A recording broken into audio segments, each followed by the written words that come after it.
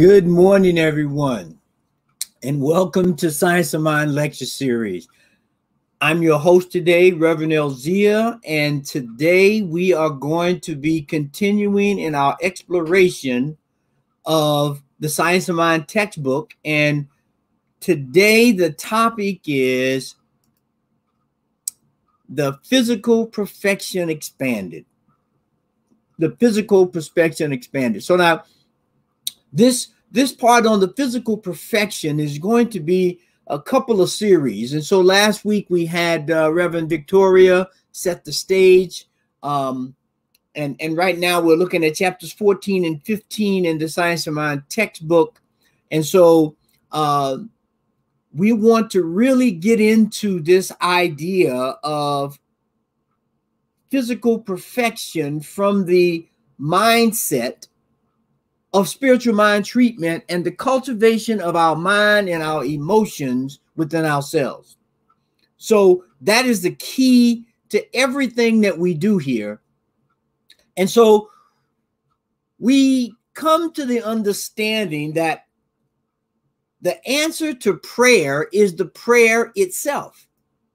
And so when we're looking at physical perfection or physical healing or any kind of healing, mental healing, the first thing we have to understand, and we're going to start a little bit in chapter 14 to set the stage or reset the stage and move forward. So if you look in your textbook, if you have it with you, and if you don't, grab it or take some notes and you can go do it later. But on page 190, second paragraph, it says, we come to understand then that the answer to prayer is the prayer itself. The belief that one praying sets in motion the law of love, which is the fundamental law of the universe. So the first thing that happens when we look at a healing in anything and we look at the perfection of who and what we are, we must open up this doorway into the mindset of God that says we are setting in motion a law of love, which is the fundamental law of the universe, meaning that throughout the universe, the overwhelming foundation that we are dealing with is love. And that when we examine that a little bit further, we understand that love encompasses all things. We've heard these things that love encompasses all things, is all things, as all things. Because with love, it has so many splendors, it has so many ways of being displayed that it opens up this doorway for constant communication and allow us to really get at the heart, if you will, of the matter. Right? Because from love, I don't have any expectations. I don't have any judgment. I don't have any preconceived notion. I am just there as an open vessel to channel through me the fundamental laws of the universe. And so when we look at life and understand what it is, we realize that in reality, life is a spiritual and mental undertaking, and that our body or that any condition is an outpicturing of that. And so when we look to heal things, or when we look to establish the perfection of who and what we are, we understand that the mind helps set the mental state. It helps set the healing state. And so when we can realize that and tap into that, we see that the healing in man is more mental than it is physical. Now, let's be real clear, though. Ernest said, we believe in both prayer and the pill, right? We believe in both things. We believe in the totality of God. And so we don't set any limits on God. And we know that God can be in the prayer, which he always is, and it can be in the pill, which he always is, because it is through that mind thought, that creative idea that has moved man to come up with the different medical and physical and mental apparatuses to heal. And so we look at man and we look at God, as we should always, as a wholeness, as a way of establishing a methodology and a way of viewing things that produces results. I mean, that's always the telltale sign of anything, right? The telltale sign is if you tell me something is effective in a situation, person, place, or thing, I can tell the wholeness of it, the effect that it produces, by the effect that it produces. So when we begin to look at this whole idea of healing and the body perfection and the healing and perfection of life, the first and foremost thing I think that we have to take under consideration is that inherently we, as creations of the Most High, are perfect ideas. We were created from a perfect idea in the mind of God, as they say, a prototype of man, of woman, of earth, of collaboration, of community. There was a prototypical idea that created us, that we were created from. Now, in modern day, the one person who really gave this idea in modern terms a good foundation for those to look at it from a different perspective is Carl Jung, with his idea rather of the collective unconscious and archetypes. Collective unconscious and archetypes, because what he is trying to indicate, this collective unconsciousness is the mind of God. It contains all things, whether they are known or unknown. They are in the unconsciousness of man, but they're in the consciousness of God. So let's make that establishment first and foremost. And so when we look at it from the unconscious and the archetypes, Carl Jung said this, that these archetypes of the perfect man, of the grandmother, of the hero, of the protagonist, of all these different ideas, they rest in the mind of God. And when we create enough thought energy, they materialize. We through thought, because we know thought creates, we bring into existence, not bring into existence, that's the wrong word. We bring into physical manifestation, let's say, of awareness of these things. And so we come from a perfect idea, and these ideas through time, through environment, get covered up by our subjective placement upon them, our experience with them. And so we begin to create from this perfect idea based on our understanding and the environment that we find ourselves in. We begin to create anomalies from the perfection idea. We begin to create deductions from, because we can't understand them, or we don't know how to mentally incorporate them into life itself. And so when that happens, we begin to have dis-ease. We become a little bit uncomfortable at times with certain situations or people or places or things. And so as a result of that, we become dis-eased. Now, another foundational point that Ernest makes, and it's on page 197 of the textbook, the second and third paragraph, it reads like this. It says, healing then is accomplished by uncovering, neutralizing, and erasing false images of thought, and letting the perfect idea reflect itself through the subjective mind into the body. When one realizes that everything is mind and that nothing moves but mine, and that the only instrument of mine is thought, then we will see nothing can permanently not be healed. Everything can be healed if we have right thought. There's nothing that can't be healed. Everything can be healed with right thought. That's whether we create it in prayer alone, or we attract through us, through the prayer, the person with the pill, or the resetting of the bone, or the cultivation of the mind to relieve those kinds of ailments, so that we fall back in line with the perfect idea that we were created from. That we were made in the image and likeness of God.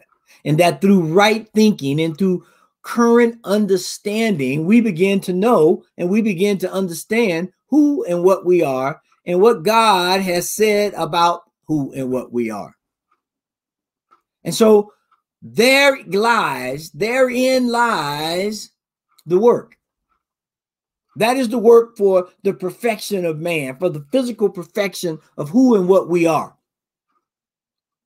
The foundation lies in, number one, as we said, that foundation of the love law, or the law of love. Second is right thinking, the right thought.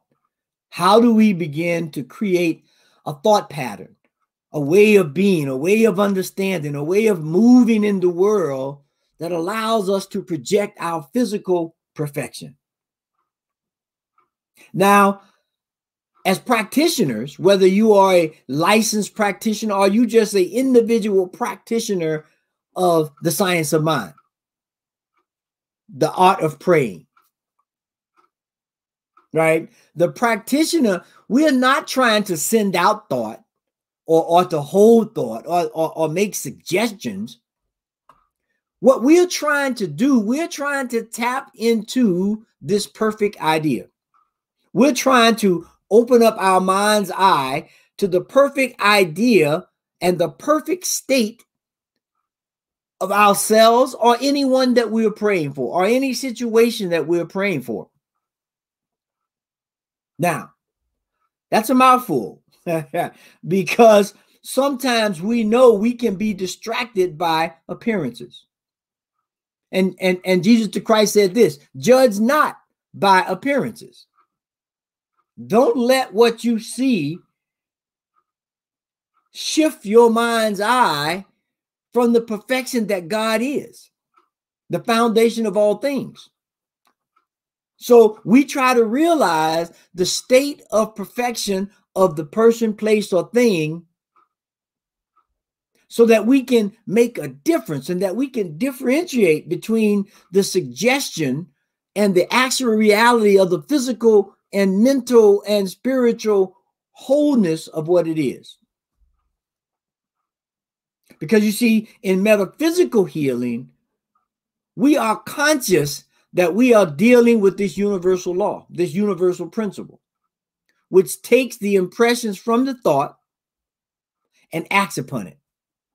Right? We are dealing with something that cannot be argued. Right? We don't argue with law. I mean, you can argue with the law of gravity or the law of aerodynamics or electricity. But that argument is not going to change the fact that if you jump off the building, the law of gravity will take effect. Or if you stick your hand into an electric socket, you will get shocked. And so in that same manner, when we deal with the perfection of healing, when we deal with this idea of how do we begin to look at the perfection of all things. Now here we're looking at the perfection of the physical, right?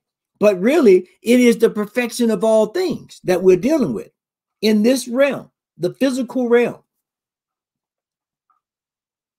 So we don't argue about law. We are trying to align ourselves with the perfect idea, the definite purpose to do certain things that it does.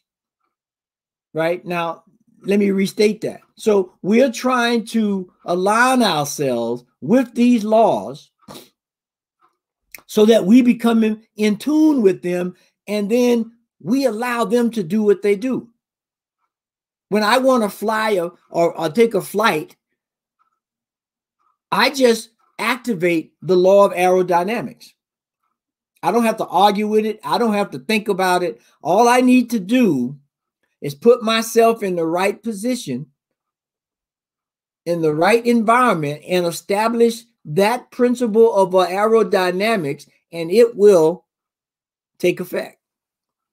And it will supersede. As long as I keep that principle in alignment, I will supersede the law of gravity, and I will fly off the ground. But the moment I become out of alignment, then the gravity will begin to take effect on that airplane or that kite or whatever it is that's flying. So the first thing, again, let's be clear, the first thing that the practitioner must do when we're looking at healing and prayer, the first thing that we must do is separate the belief from the believer or from the thing. We have to separate these two, because as we know, in the beginning, we said we come here with this perfect idea in mind, and then as we have interactions with the world, we begin to create different models of what the world is like. We begin to shift the idea of the perfection of who and what we are, and we begin to not see clearly, right? We no longer have that blinders on, if you will, that allows us to see only the perfect idea and operate from that perspective. And so when we begin to separate belief that there is something unperfected, that there is something outside of the law of God, we must separate that and remember that we are embodiments of perfection. That we are embodiments of perfection, which is endowed by everyone through the life-giving principle of the divine. So in our work, we treat not as a physical body or as a physical situation or as a physical thing. We don't treat for that or pray for that. What we do is we pray for the clearing of our mind to only see the perfection. To only see the perfection. Now, how do we do that? We just said we don't cast thought, we don't hold thought, we don't project thought. So how do we become practitioners who are able to have results in this physical world by using this method of healing? Well, the way we do that is we begin to eliminate all ideas that are not congruent with the perfection of man. Not congruent with the perfection of man. So we don't think of a disease as being connected with the spiritual aspect of man, which is the essence of who we are. We know that a physical manifestation, whether it's an intentional thought or a conglomerate of thoughts that come together to create a predominant vibration, are the things that create disease. Now, let's be clear. We don't need to walk around trying to, be in some box about how we think. What we need to do is we begin to bring ourselves in alignment with these universal principles of perfection. The universal principles of perfection, so that the practitioner begins to realize the perfection of any person, place, or thing, and that's it. That there is nothing to realize in the power and presence of God, but that God is. and that life is, and that the only life there is the life of God. And by completing into that, we begin to think aright. We begin to shift our thinking beyond appearances, beyond all of the discord we see in the world, all of the vitriol that we see people exchanging with each other about sometimes things that are not even important, right? So we begin to hold that idea in mind. And so now, so just to recap that. So when we look at the physical perfection of anything, whether it's man, your environment, a situation, an exchange, the first thing we have to do is fall in line with the law of love. Then realize that each and everything on the planet, in the universe, is created from a perfect idea in the mind of God. And that as we come into this physical world from the ethereal world of thoughts and mind and spirit, we begin to lose some perception, some awareness, and we begin to cloud certain aspects or lose certain understandings of who and what we are and why we're here, which is to be, and we are here to be emissaries of that spirit, the Most High God, to exemplify and exude the unity of love, the community of love, based on that foundation of sound ideas. And so when we come here and we sometimes lose sight of that because we're distracted by all these different things, we then must cultivate the mind and hold it steady on the perfection that we are. And when we do that, we can begin to understand that answer to that age-old question, what can be healed? And we say anything and everything can be healed. We don't set limits on God. There have been plenty of cases where we know that there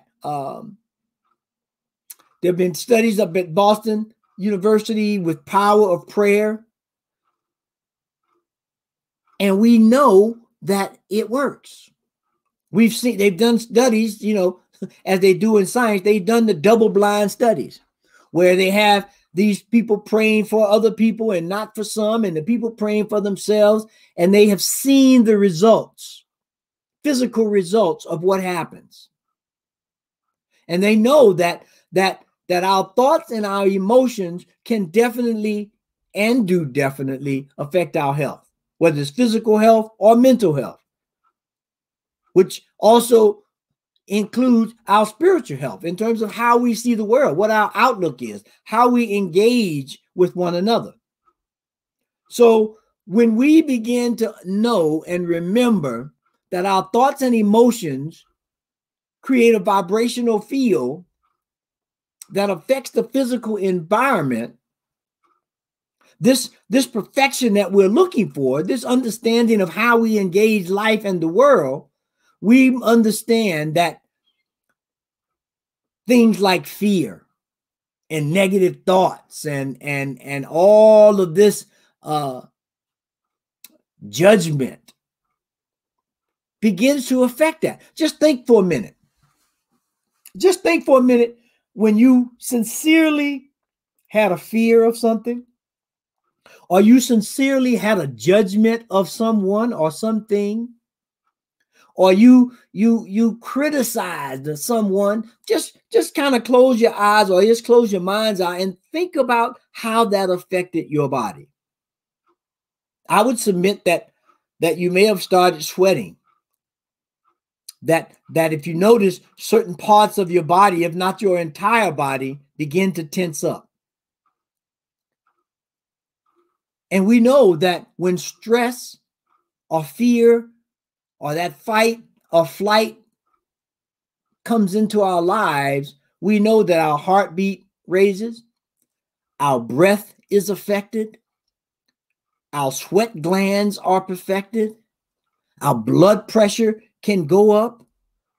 And so we know from a scientific perspective, as these different changes happen within the body temple, we begin to constrict or put an impediment in place to keep us from functioning properly. And so when we understand that thoughts and emotions affect us, and that when we have these negative thoughts, ideas, and emotions, that they put constrictions on the body,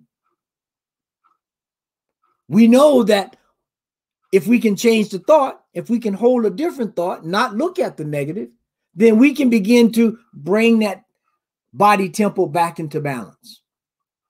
Back into balance. And so one of the ideas and one of the things that leads to that healthy life, healthy body, healthy mind is the art of forgiveness. The art of forgiveness. You see, because forgiveness means to fully accept something that has a negative effect, but relinquish that feeling and let it go. Let me say that again, because this is key.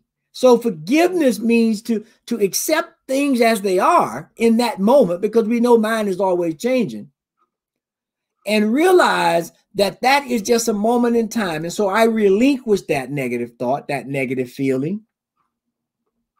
And then I begin to surround myself in love, in forgiveness, in understanding that all things change. What I thought was real when I was 15 is not what I think is real today, some years later, right? Because and in some cases, I had to forgive myself. In some cases, I had to forgive others, right? In some cases, I had to change my thinking. I had to reorient my mind to see world in this perfect way. Now, some people might say, well, you know, if we do too much of that, we can become Pollyannish. Well, yes and no, right? I can become Pollyannish if I hold that vision and I see the reality is not the same, and I don't try to match them up, right? If I don't try to, then I'm looking at them Pollyannish. So that means I'm looking at a negative situation and I'm not making any adjustments, right? But I'm thinking it's still perfection.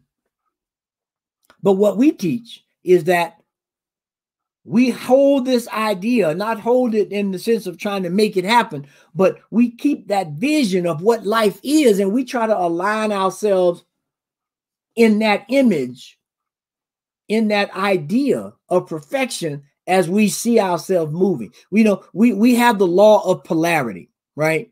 There's this law called the law of polarity. That means things are moving along a spectrum, right? And that law of polarity causes things to go and so move. And what we are trying to do is find, as they say, the sweet spot, right? We want the sweet spot, that spot where it all lines up and that movement is minimal. That movement with this inner tolerance that keeps everything in balance. It's like, here's an example. Our body temple seeks to keep the 98.6 body temperature, right? That is the ideal perfection of the human body. But we know, based on the law of polarity, that there's a little movement in that. And so if we go from 98.6 down to 97, all right, well, we're still okay. Or if it goes up to 99.1, maybe 99.2, all right, a little different, but we in a tolerance. Now, if we start going much beyond that, we start getting up into the hundreds on the temperature, well, now that's an indication that something is out of alignment. If we go down much below that 97, now we know there's something that is out of alignment. And so what our job is to understand this law, understand the tolerance of movement, and try to stay within that zone, because the world is changing from that unconscious, that collective unconscious. When the conditions are right, it's kind of like rain. I like to look at it as rain. When the sun is out and it's drawing up the rain, they form clouds. And when those clouds get heavy enough, with the moisture, it comes back down to earth. So the vapors go up, they collect, and they come back down as rain. Now, you don't see the vapors, but you do see the rain. So the same idea happens in our lives, that as we send up thought by the way we act, live, think, emotions, and feelings, they begin to create a thought cloud, if you will. And when that thought cloud gets heavy enough, it comes down and manifests in our lives. It manifests in our lives. So let's just be clear that this is the laws of the universe that we're dealing with.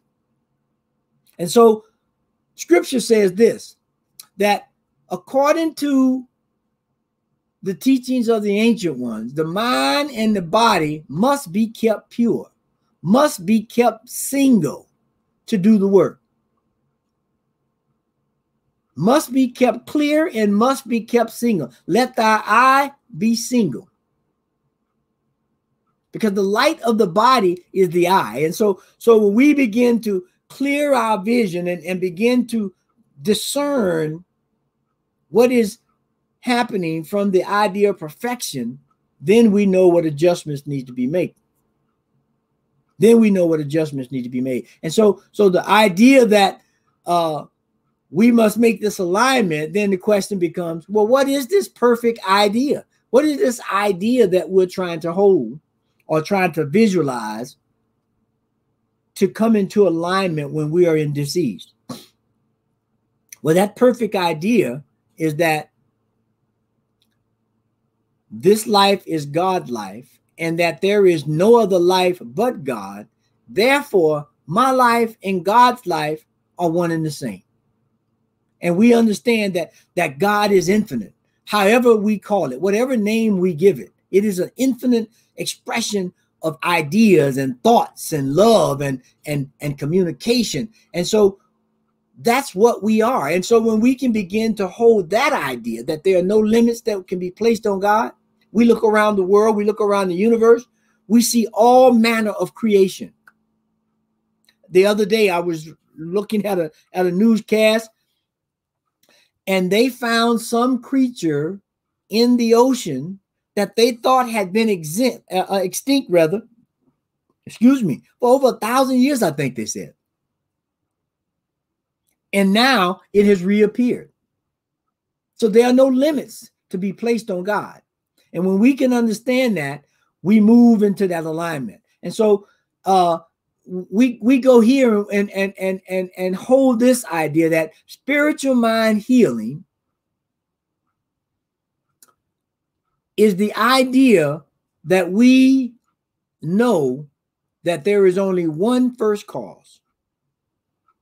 Spiritual mind healing, physical perfection, whether it's in the body, temple, or in an environment, comes from the idea that there is only one first cause, God itself, the divine, setting things in motion. But it is often necessary, once we understand that, it is often necessary for us to diagnose the thought that we have created or tapped into that causes us to see things without that single mind, without that single eye.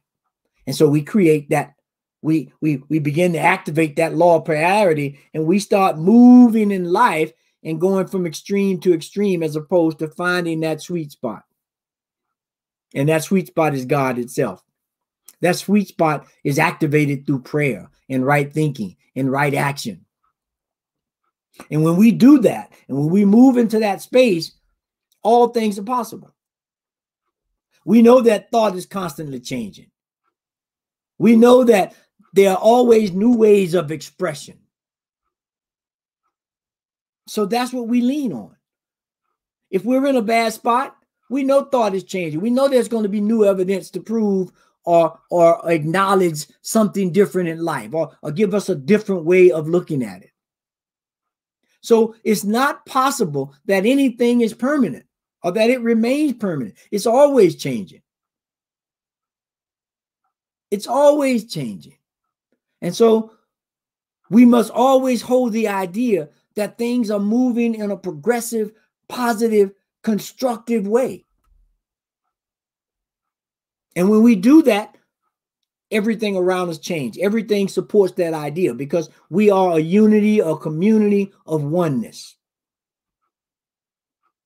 It's like I forget the Native American chief that made this statement, but he says we live in the web of life, and what we do to one part of the web affects the whole web. And so when we begin to understand that there is no isolated movements, there are no isolated thoughts, there are no isolated actions. Everything affects everything else. And so we begin to understand that we must bring alignment. We must bring things into alignment so that we can get to this perfection of man, this perfection of life. So we start with the idea of a perfect God, a perfect man, a perfect woman, and a perfect being, that in every case, it is the well-being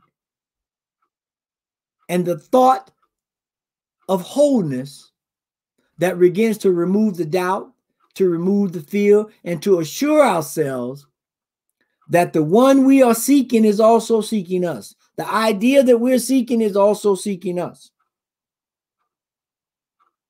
And so we look for that harmonious moment where we are in alignment, where we are together as one in mind, body, and spirit. That's what we look for. That's what this world is based on. Now, we've been going for a little while here, so I'm not sure if anyone has any questions or has a statement to make. I'm going to pause for a moment and allow that to take place if someone has that. And if not, I will keep moving. And hopefully you're able to get a sense of what it means to be in a state of physical perfection. It is a wholeness of physical, mental, emotional, and spiritual being coming together as a complete entity, a complete representation of God itself. So let's look at it this way. Let's say that our spiritual understanding is not sufficient enough to do a thing, right? Do we establish an idea that it can't be done just because we can't conceive of the idea? I don't think I ever would have came up with the idea of sending a rocket to the moon, but somebody did. Somebody tapped into an alignment and an idea that is universal that allowed them individually and collectively as a team to create a rocket, to design the propellant system, and not only send it to the moon, but retrieve it back from the moon. And so that's what we're dealing with. So if we're unable to conceive of a thing ourselves, let's not put limits on that. Let's hold that perfect idea so that those who are in tune and in alignment with those ideas of physical perfection, whether it be for pain or going to the moon or correcting sight or for healing various diseases, let's allow that space. Let's not speak negative of it. Let's not hold and harbor some judgment or criticism because they came up with that idea and we didn't. Because in the end, if they figure it out, it's going to benefit everybody. It's going to benefit everybody. And so we begin to repeat certain affirmations and we dwell on certain positive meanings and we begin to meditate upon the spiritual significance of allowing God to be God. And once we find that sweet spot, we know, we feel it. We feel the intensity in our body, the joy in our lives. And then once we do that, we repeat it, right? We, as the saying goes, if it's not broke, then let's not fix it, all right? Because that fix may break it. And so we begin to repeat these ideas of in consciousness, and we begin to understand that life is eternal, and that we begin to learn the laws that govern the universe and these principles that are needed and used and exemplified every day of how things work. And so when we give a treatment, when we give a science of mind treatment, we must be clear that it is for a definite thing. It is for a definite thing. Now, this is what Ernest Holmes says. A prayer is a definite thing, setting a universal law in motion, which must be accepted. Right? It's an individual thing setting a law in motion. So if I'm trying to set the law of gravity in motion or electricity in motion, I can't be thinking that, well, you know, is it gravity or is it electricity I need, or is it aerodynamic, or is it flotation? I mean, I need to be clear about the law that I'm beginning to put into action. And so when we say this prayer, in these prayers, in these treatments, we don't want any sense of struggle. We don't want any sense of confusion. We want to be clear of the physical perfection of who and what we are. And we want to exemplify that and set that law into motion. And so thus, a treatment is a specific thing. When you are treating to neutralize any particular form of disease or anything of that matter, whether it's physical, mental, or emotional, our words should be spoken in such a way as to neutralize the belief or the condition that we are seeking to heal. That we are seeking to heal. And so when we do that, when we align ourselves with these laws of perfection, when we allow ourselves to be open and remain conscious and cognizant of who and what we are, then life heals at the physical level, at the mental level, at the emotional level, and ultimately at the spiritual level, when all of that is aligned. And so we just know that this is the perfection of God. We know that this is the life that we're looking for. This is the life that we were created to be. And through spiritual and metaphysical and physical practices, we become healed. Or we realize our healness by letting go of those things that don't serve us, that does not hold the idea. And so here's a question, and then we'll close on this. In spiritual mind healing, what do we do to get rid of disease or discord? And I think the easiest thing to say is we turn away from the condition. We don't ignore it, but we turn away from it. We don't allow it to continue to permeate our mind so that we can't raise another thought or another idea. And so that is where we are. And so our time is coming to an end. And so if anyone has any last minute questions or last minute statements about anything, we're open for that right now. And let's just see if we get anything. And if not, we will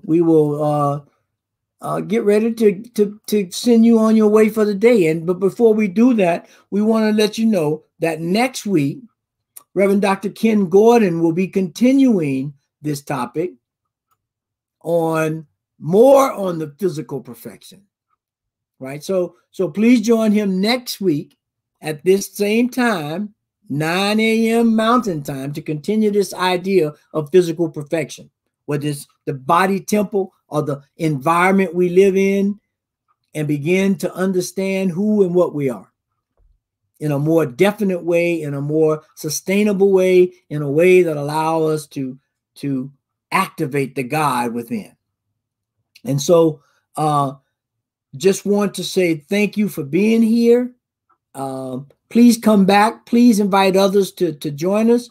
Please, if you want to go back and see something, if you didn't have your textbook, go watch the video. If you want to, if you got something and you think it can help some others, send them to the video or send them to the whole series. We started this on January 1, and we continue on our journey until the end of the year to go through the entire Science of Mind textbook. So we hope you're getting something here. We hope you're enjoying this and learning some new ways of looking at the textbook and the religious science perspective of life. And so thanks for being here, and just going to leave you with a couple of things. Have a great day.